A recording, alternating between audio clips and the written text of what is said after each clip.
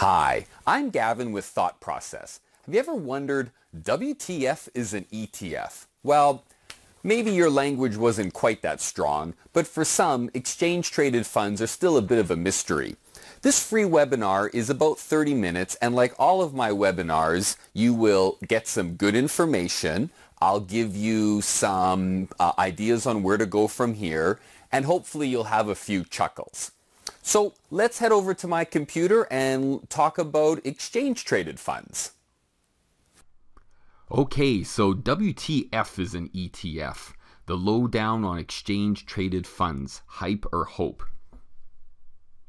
So in this webinar, we're going to cover what is an index, the birth of an index fund, how a mutual fund works, how an exchange-traded fund works, how mutual funds charge, you guessed it, how an ETF charges, exchange-traded fund flavors and ETF companies, when ETFs can be handy, and some Q&A for our Canadian watchers out there. So, a brief history of exchange-traded funds. Let's kind of start with the index and see how that all got started. So in the beginning, there was this guy, Charles Dow, and he had this thing called the Wall Street Journal that he created, and he was the chief editor, and he wanted to know, how can I sell more newspapers? So what he decided to do was come up with a way to give people a reason to buy the paper every day and check out a number. So what he did was he took initially 12 stocks. Some of them were things like American cotton oil, American sugar, US leather. And with all of these stocks, he took the value of the 12 stocks and then started with some number, say 40. You know, how did he come up with 40.94? I have no idea. But what he did do was take those 12 stocks, figure out each day how much they changed in price, and then you could just look at a number and know how those 12 stocks did, with the idea that if those 12 stocks went up, chances are the market went up. So he called it the Dow Jones Industrial Average, or the Dow is what it kind of became known as over time, and eventually the 12 stocks was expanded to a list of 30 stocks. So rather than look at the 30 stocks, you could just look at what the Dow is at every day, and if the Dow is up, chances are the entire market of stocks is up, and if the Dow is down, the market's down. So Charles started the Dow Jones Industrial Average, the first index, as a way to get people to buy more newspapers. So over time, other companies got in on this index action, and this became more popular after the Second World War. So for example, Standard & Poor's, a company that rates other companies and provides research, they wanted to have an index so people would follow their index every day, and they figured, well, 30 stocks isn't enough. Let's pick 500 stocks. So they came up with the Standard & Poor's 500, which we know is the S&P 500, and same thing just like the Dow. You can track the S&P. If it's up, probably the market is up, and so forth. So now this index starts to get power. Let's say you manage a mutual fund, and your mutual fund buys and owns and trades stocks similar to what's in the US stock market or the S&P 500. So what'll happen is you run this mutual fund, and depending on how you do relative to the index determines whether you get a bonus. So if you beat the S&P 500, you might get a bunch of money. If you don't, maybe you don't get as much. So over time, this index becomes very important to a lot of mutual fund managers' paychecks. And so they're obviously trying to beat the index. But if you do a little bit of Googling and research, you'll find that maybe on average 10% of fund managers can do better than the S&P 500. So the idea that if you can't beat them, back in 1993, a company called State Street came up with something called the S&P Depository Receipt, or the SPIDER. It's cute marketing. They added the I in there. And what the SPIDER is like a mutual fund, but it's not a mutual fund. It owns and tracks the S&P 500. So it whatever stocks are in the S&P 500 in whatever amounts, the SPIDER has that as well too. Now we'll get into how a mutual fund is priced and so forth. This is different from a mutual fund because it trades on an exchange. And the first exchange to have an exchange-traded fund was the American Stock Exchange, or the Amex. And they had a cute little logo as well, too. So that was the first index fund or exchange-traded fund back in '93. And so let's now get into how ETFs work. So basically what happens is there's, with a mutual fund company, and then the mutual fund.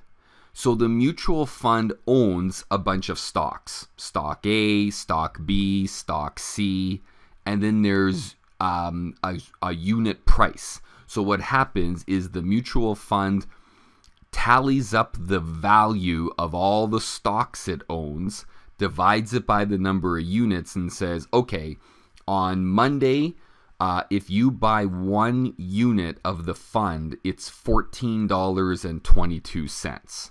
Now there's you. So the mutual fund company says if you want to buy a unit, it costs $14.22. So you decide to buy a unit in the mutual fund. The mutual fund goes out and buys all these stocks in order for you to own a unit. So by you buying a unit in the mutual fund has to buy all those stocks. And so they actually go out in the market and then buy those. So the flip side happens is when you want to sell your fund, you tell the mutual fund company that you want to sell your unit.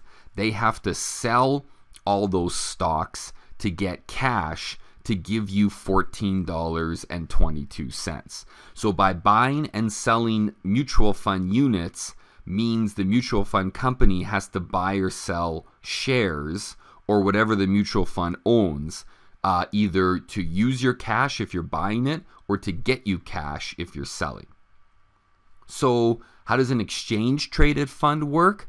A little bit similarly, but with a few differences. So take exchange traded fund company, an ETF company like iShares. They're huge. So what iShares does is they look at what's listed in the Dow. So they look at the 30 stocks in the Dow Jones, and then what they do is they create an index fund based on what's in the Dow Jones. So iShares doesn't need to hire anyone to think about picking stocks or deciding what they should or should not own. They just let Dow Jones decide what is going to be in the index, and they just go ahead and provide a fund that tracks the Dow Jones and owns the stocks in the Dow Jones. So from there, what happens is iShares first creates these things called creation units, which it keeps. So the creation units owns stock A, stock B, stock C, whatever is in the Dow. And let's say that's $100,000. So it creates $100,000 worth of these units. Then what it does is it then creates shares which own the creation units and tracks the creation units. So they create $100,000 of these units, which then they create $100,000 worth of exchange traded fund shares, ETF shares. And then those ETF shares will trade in the stock market. The creation units don't go anywhere. They're not bought or sold. They're not traded. They're just held on the side. It's the ETF shares, which represent the creation units, that trade back and forth in the stock market. So on most days, you and I will trade these shares back and forth. So depending on what the creation units are worth, the ETF shares should be worth what the creation units are worth. So through supply and demand, if the Dow is going up, our shares will be going up. Because otherwise, if they weren't going up, I could just buy the 30 shares in the Dow. So the share price of the exchange traded fund is always being corrected, changed by the second, by the microsecond, to reflect what the index is doing. So how a mutual fund is priced is at the end of the day. So during the day, the mutual fund price does not change. At the end of the day, the market closes, the mutual fund company adds up the value of all the stocks and says, okay, now that the market is closed, you can buy this mutual fund anytime before tomorrow at market close, and you'll pay $14.22. So a mutual fund is priced after the market closes. An exchange traded fund is priced all day long. So whereas a mutual fund is priced after the market closes, an ETF is priced only while the market is open. So after the market closes, the last trade for the ETF is no different than the last trade on a share in any stock. So all day long, those ETF shares are trading back and forth between you and me and whoever, and the price is being set all the time while the market's open. So that's the major difference between ETFs and mutual funds, is when their prices change. So ETFs trade just like stocks. Here's an example of this is the SPY, the Spider S&P ETF. The symbol is SPY, the S&P ETF. And it generally is 1/10 of the S&P 500. So if the S&P 500 is at 1600, the SPY should be about 160, roughly. So it's about 1/10.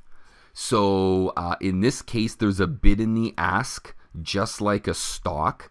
So right now, investors are willing to buy SPY for 166.10, and some investors are willing to sell for 166.11. So there's a penny spread in between the bid and the ask, okay? Just like a stock. You can see how many lots. A lot is 100 shares. So there's 5,300 shares bid at 166.10, 4,500 shares at ask at 166.11. And you can see the last trade was 166.11. And the volume is 58 million shares. So quite a few shares of SPY have traded on this particular day. So yeah, you can see the symbol, the bid, the ask, and the volume. So when demand changes, what happens is if there's more shares demanded than what is available, then what happens is the ETF company creates more units. So rather than offer 100,000 units or $100,000 worth of units, they offer 500,000 worth of units. Then they'll have 500,000 worth of ETF shares. So there's just simply more shares available to be bought. Okay? And then they'll have to go out and buy more shares of the underlying stocks to satisfy this 500,000. So then those shares, there's more shares available to be bought and sold. So the ETF company has to buy more stock, it makes more creation units, and then it can make more ETF shares. So remember, when you're trading anything in the stock market, you need a buyer if you want to sell. So you can't just sell it into thin air. If you want to sell your ETF shares, you need me to buy them from you, or vice versa. So what can happen, here's an example. This is an ETF that tracks the Australian dollar. So if the Australian dollar goes up, this thing goes up. Australian dollar goes down, it goes down. Now the bid is $10.01. The ask is $10.03. There's 6,600 offered at $10.01. There's 266 offered at $10.03. Now look at the volume. There was no volume traded. So if you wanted to sell these things, nobody has traded them today. So what can happen is the ETF company might make a market. So in fact, maybe there's nobody wants to buy these things. The ETF company says, okay, if you want to buy, we will buy them from you at 10.01. 10.03. If you want to sell them, we will give you 10.01. So they have a bit of a spread, and they will actually buy the shares from you themselves to make a market. But they're not obligated. So if you own these things and Horizon says, nope, we don't want them, then you can't sell them to anybody unless you want to sell them at a lower price and there's someone willing to pay it. So how do ETFs charge? Now this will relate to why the ETF company wants to make more units. Remember a couple of slides ago I said maybe if demand for the ETF is higher, rather than have $100,000, they might have $500,000. And you might think, why does the ETF care? Why do they want to have more shares? So let's first look at how mutual funds charge. So generally speaking, a mutual fund will charge 1% that goes to the advisor's firm. So you're dealing with a financial advisor, they get 1%. Another 1% goes to the mutual fund company. And then there's expenses such as accounting, legal, glossy brochures. Maybe that makes a 0.21%. So when you add this all up, the mutual fund charges 2.21%. So each year on your $100,000, you're paying $2,221 to the mutual fund company. Win, lose, or draw. It doesn't matter whether you make money or not. They take $2,221. Okay, that's how a mutual fund works. Now, an exchange-traded fund, the ETF company, rather than charge 1%, they don't need as many people. They don't need all these expensive smart people making buying and selling decisions. They can probably run this fund for 0.4 instead of 1. Now, they have expenses, but their expenses are lower. They don't have fancy glossy brochures. They don't do all these things that mutual fund companies do. They have accounting and legal. That's about it. So the management expense ratio is not 2.21. It might be 0.51. So each year on your $100,000, you might spend $500 on fees, which is obviously a lot less than the mutual fund. So why does this matter? Costs matter a lot over time. Let's say a mutual fund and an ETF both make 7% a year before fees. After 30 years, the mutual fund, your $100,000, is worth just over $400,000. your exchange traded fund is worth, yes, cha-ching, is worth over $650,000. So that's a big difference. In fact, I would highly recommend you watch the Frontline piece called The Retirement Gamble.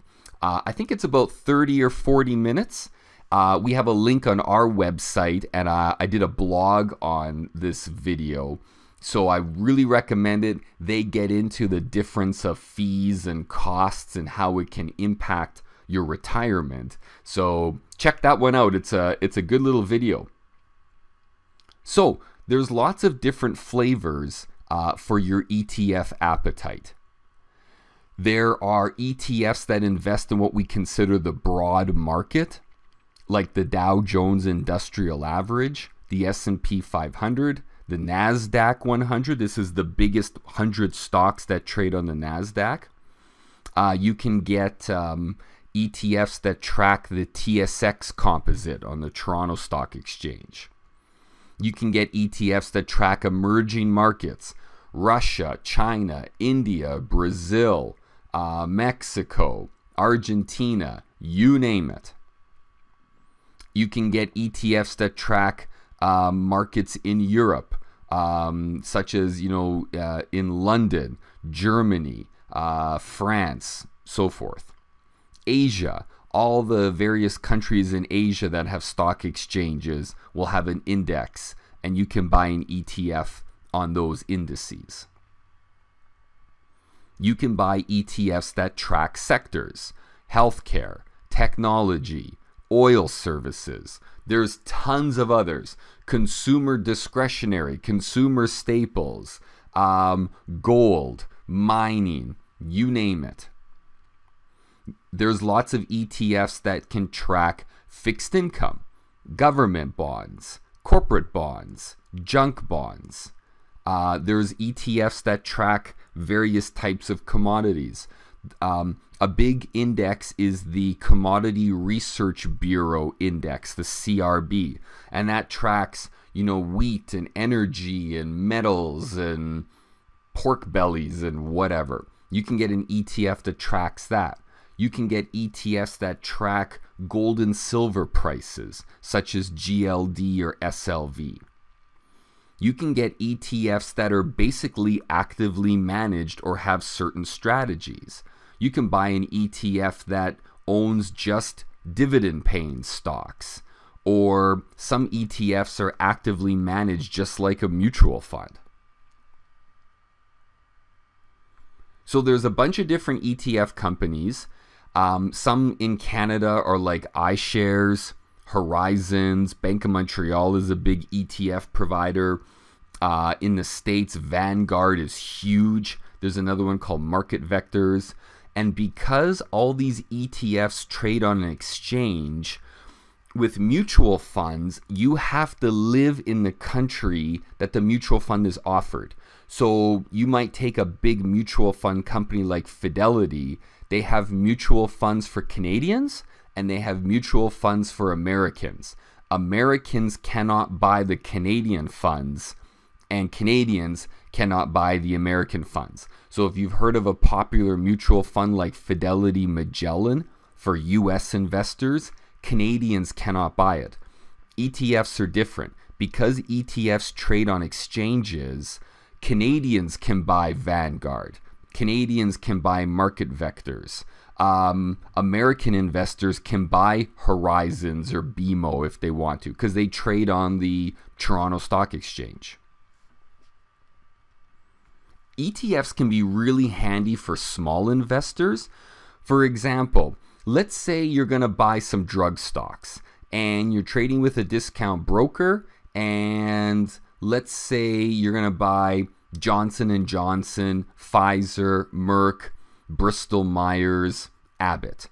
With a discount broker, you're going to have to pay $29 to buy each one. So what is that? Like $150, $145. So you buy all 5 stocks, that's going to cost you $145. Or you can buy the IHE, the iShares Dow Jones US Pharmaceuticals ETF. Wow, that's a mouthful. But that ETF owns all of those stocks, and if those stocks are going up, the ETF is going up. So good enough. And you only have to pay one commission of $29. ETFs can also really be handy for bonds and buying fixed income. Let's say, for example, you want to buy a government bond, and you call up your stockbroker, and he calls his bond desk. Bonds are sold, they're not sold on an exchange, they're sold company to company, dealer to dealer. And he says to you, okay, if you want to buy this bond, we'll sell it to you for $123. If you want to sell us this bond, we'll buy it from you for $121. And the annual interest is $3. Okay? So the difference between 123 and 121, that $2, is called a spread. That's the difference between what they will sell it to you and what they will buy it back from you. Think about this. You're going to pay a $2 spread. Let's say you buy this bond for 123, and 8 months later, you sell it back to them for 121. When the annual interest is $3, that spread is basically 8 months worth of interest. So if something happens and you have to sell this bond, you don't make any money for the first 8 months, in a way. Think of it this way. This ETF would charge you about 44 cents a year to own this fund.